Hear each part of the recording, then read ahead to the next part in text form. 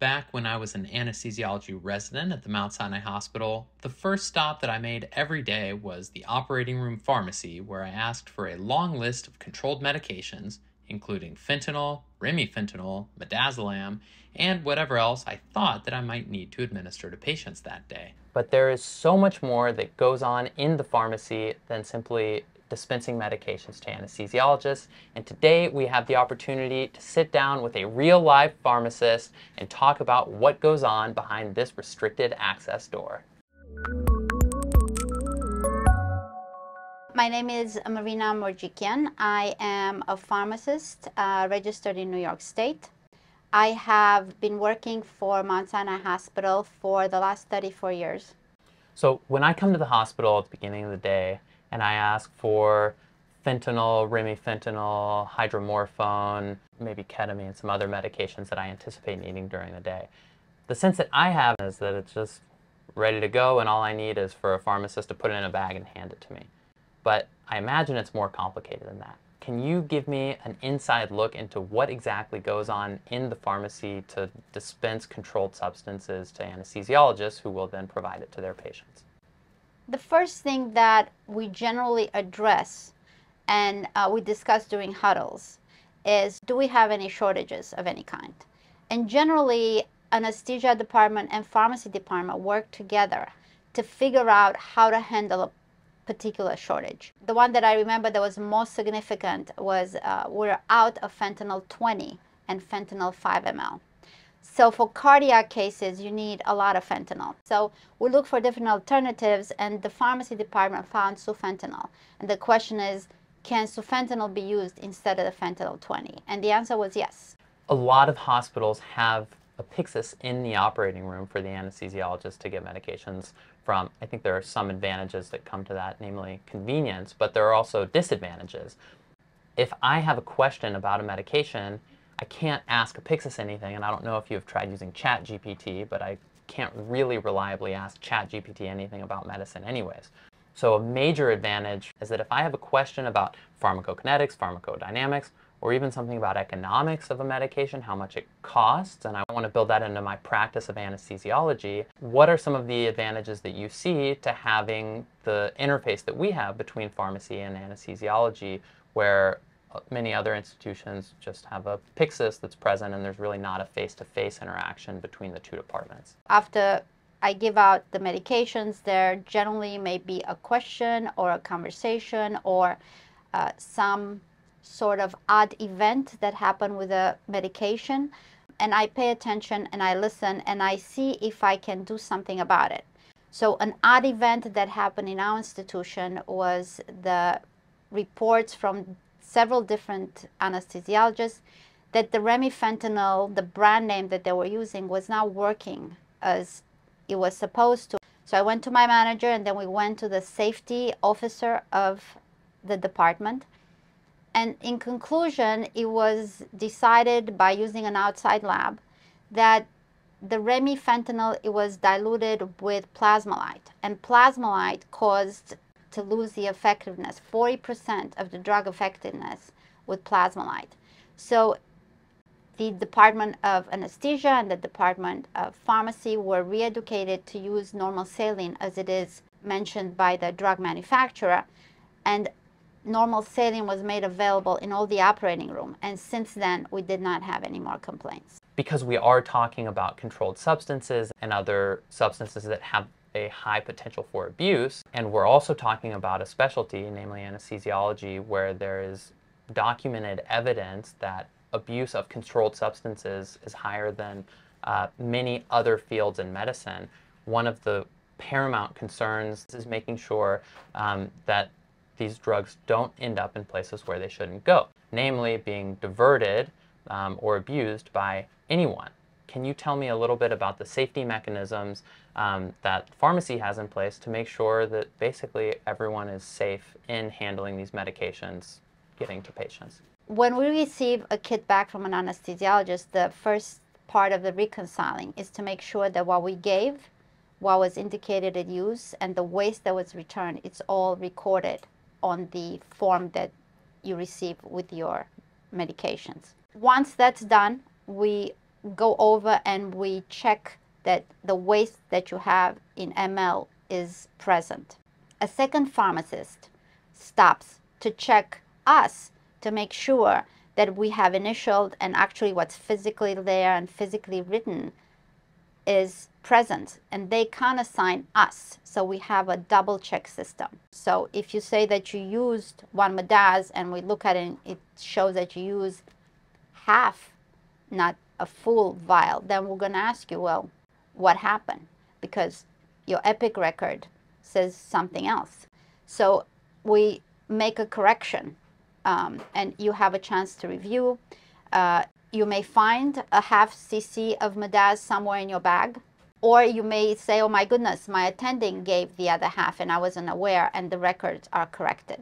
So everybody's verified. The drug testing that we do, which is random, as well as the auditing that we do, which is also random, every month is put in a report, and those reports are sent to the leadership of anesthesia department and the leadership of pharmacy department.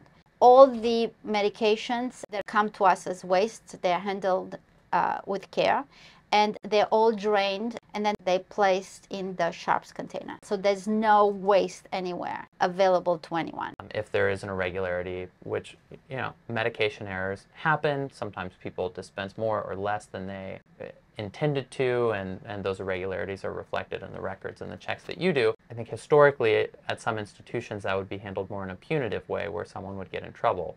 But the trend, I think more recently, has been to make sure that everybody who's involved is okay and that there aren't safety matters that need further investigation.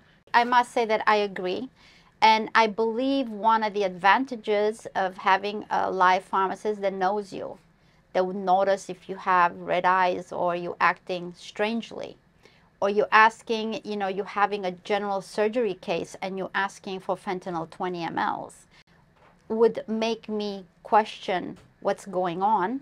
I would probably be specifically drug testing you and auditing your returns. I would mention my concerns to the leadership of anesthesia and will follow much more closely what is going on. Generally, from what I understand, and correct me if I'm wrong, Feinstein, a Pyxis cannot do that. We've spent a lot of time talking about controlled medications that are dispensed from the pharmacy, but there are also many other medications that are not controlled that are already available to anesthesiologists in the operating room. Pharmacy plays a very large role in stocking those trays in the operating rooms. Can you tell me about what goes into the preparation of these trays? Primarily in the GP3OR satellite, we prepare those kits. We label all the medications with a specific label that is recognized by the kit check machine. So all the medications that are placed in the trays design and what medication go in are not decided just by pharmacy. There's collaboration with the anesthesia providers, what medications and about how many vials of the medication are necessary for a particular surgery, for a particular tray. Right now we have about 3 different trays for 3 different kind of surgeries. We're going to be adding 2 more. So we want to be very specific to make sure that the providers have all the medications that they need. Those trays are returned every 24 hours and replenished and resent out. And the kit check machine helps us check to make sure that the medication that's supposed to be in there is in there, and also generates a sheet to describe all the medication, the strength, and the quantities that should be in the tray. This process saves the hospital. We used to be over budget, at least $4 million. We are ensuring that the medication that you have is in date, and we're constantly maintaining the stock and making sure that we order enough, and what you have everything that you need. What is the potential harm to patients if a medication does run out of date? The absolute truth is nothing. There's some loss of potency, but we have to keep up to standards that are in all the hospitals for medication safety. So if a product is set to expire, then we remove it, because we don't want to take a chance that 10, 20, 30% effectiveness is lost. I'm exaggerating. It's generally like a 2 or 3% that effectiveness that is lost. But we don't want to start using medications that are considered beyond use. It's my understanding that pharmacy is involved with a lot of the compounding of medications that we administer to patients. I don't know anything about what that process looks like. Can you tell me what sort of compounding do you do for the medications that we administer? We have a whole department that we call IV manufacturing. And the people in IV manufacturing, they batch, so they do a large number of bags. So for instance, all our phenylephrines, the bags that you take out every day, they are made in IV manufacturing, and they do between 150 to 200 bags a day. It's a process that's very specific, and we make sure that it's sterile and everything is done according to the standards that are set in place, which are very high. In the operating room pharmacy, in this pharmacy, we have a hood where we can compound products. I'm curious about phenylephrine in particular because this is a medication that we administer to patients very routinely. Why is it the case that phenylephrine is compounded here as opposed to being something that I would just drop from a vial in my medication cart in the operating room? All the safety and sterility that we have in place right now is because there have been errors made in other hospitals where, for whatever reason, there was contamination, wrong drug was given, wrong dose was given, and all those because they were not controlled. Either it was an emergency or just an error of the nurse, of the physician. Right, because when we're talking about a medication like phenylephrine, which is a very potent vasopressor, there are formulations of 10 milligrams in 1 milliliter, which is an extraordinarily concentrated amount, which, if administered in error, depending on the patient, could result in very serious injury. So it's fascinating that we have the system in place, and one that I'm very grateful for, where we ultimately make it safer to administer a medication like phenylephrine. I agree 100%. Before I started residency, I had no sense of the fact that there are pharmacists who have different areas in which they work. And so for someone to hear something like an operating room pharmacy, I think would be new for a lot of people.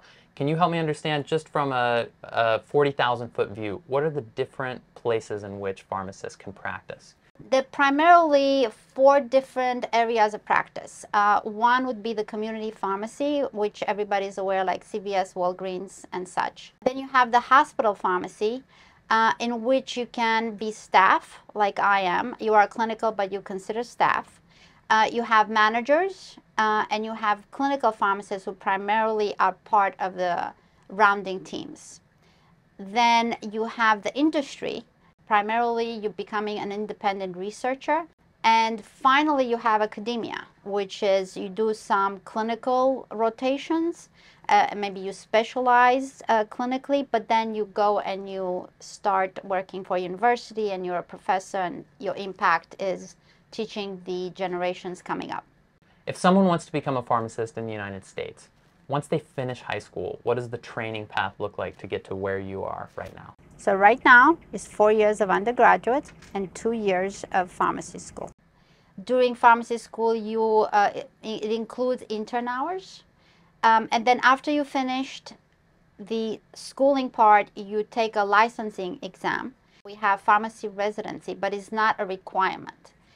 So pharmacy residency in the United States, you have 2,500 spots available, and you have 12,000 pharmacists who apply for this 2,500 spots. So it's very, very competitive. What are the different residencies that are available?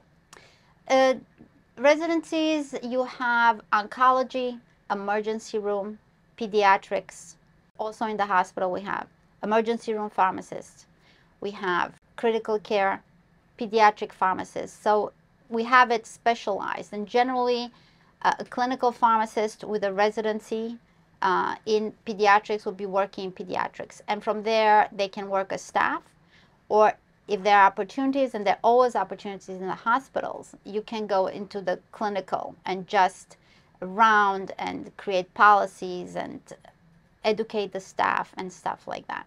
The whole process that you have walked me through about medication dispensation, how you make sure that what's in the operating room is what we think that it is and that it's up to date, and everything that you do is an incredible operation. I really appreciate the opportunity to walk through the restricted access door and get a peek into what life is like as a pharmacist, and I just really appreciate the services that you offer. And most of all, thanks for your time and sitting for this interview. My pleasure. Einstein. For our next collaboration, do you think that we could do a reaction video to something pharmacy related? I know Glockenflecken, for example, has a slew of what I think are hilarious videos that pertain to pharmacy. I'm curious to know what your reaction would be to these videos. Should we do that next? Yeah, we could. We could.